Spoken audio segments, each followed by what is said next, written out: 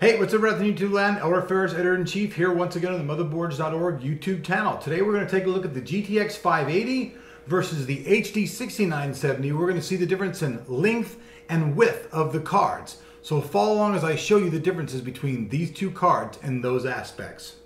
Okay, we'll start out by measuring how long the cards are. We'll start out with the GTX 580 reference design card.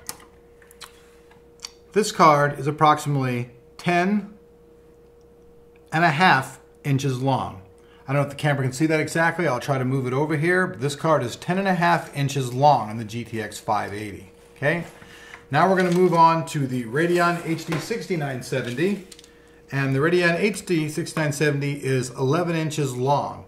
So the HD 6970 is a half an inch larger, or a half an inch longer than the GTX 580. Now we'll measure the actual width of the card.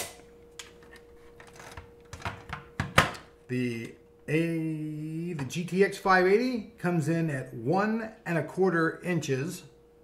That's how wide it is. And the Radeon HD 6970 is actually a little bit bigger.